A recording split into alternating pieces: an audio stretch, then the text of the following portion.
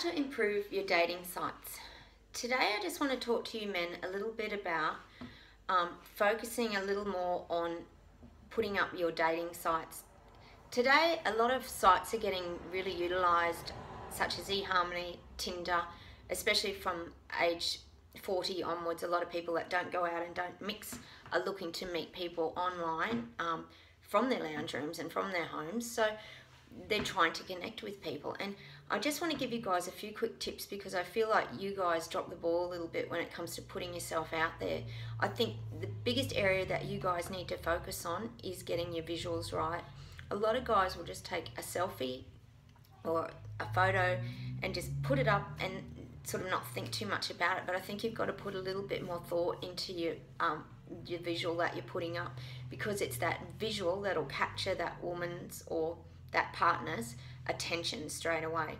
So you need to spruce yourself up. You need to get a really good selfie. If you need to practice taking selfies, you need to do that. I know women are very practiced at selfies, and I'm sure their dating sites would probably look very different to the men's dating sites, but you have to practice getting a good photo.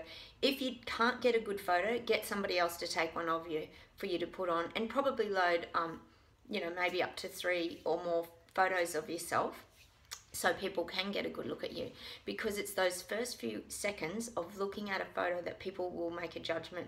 It's no different to when you meet someone. Within the first few minutes you make an assumption about that person, and you either like them or you don't. So this is what will cause people to just scroll straight past you if you have a very dodgy looking picture. And I've seen people put dogs up, I've seen horses, I've seen guys put pictures up without their head. So I'm fully aware that you guys aren't quite in tune with what women are actually looking for in a visual.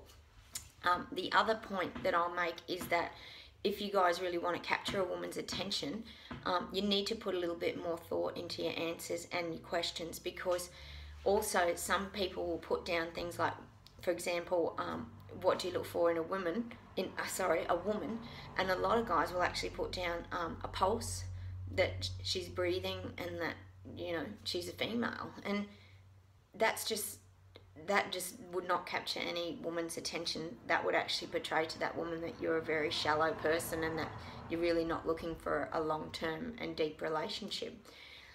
So these are the things you kind of got to be aware of. She's going to be looking for answers like, oh, I'm a real romantic and I love to spoil my woman, and I love a woman to be very caring, and these are the kind of things they want to look for, answers that have got depth to them. So don't just put little shallow answers, because it'll just confuse women and they'll again just scroll past you. So put a little bit more thought into your dating sites, because like I said, it's the visual that will actually capture that person from the very first few seconds that they pop onto it. So it's important that you have a nice upbeat face and that you're smiling and that you look like you're enjoying life, because sometimes people have downturned smiles, they're miserable, and that women pick that up. So you men need to really start thinking about your visuals, and you need to really capture that person in the first few seconds, and also be aware of what you're writing down and what you're saying, because women actually do really look at these things. Yes, we're not completely visual, but women are visual, and they will look and make a judgment and an assumption of you by that first visual and some of the answers you've got written down. So if you want to get more women to look at your site and to look at your profiles, you need to really capture them, and that's how I'd go about capturing the attention of women. Improve your photos and your visuals. Bye.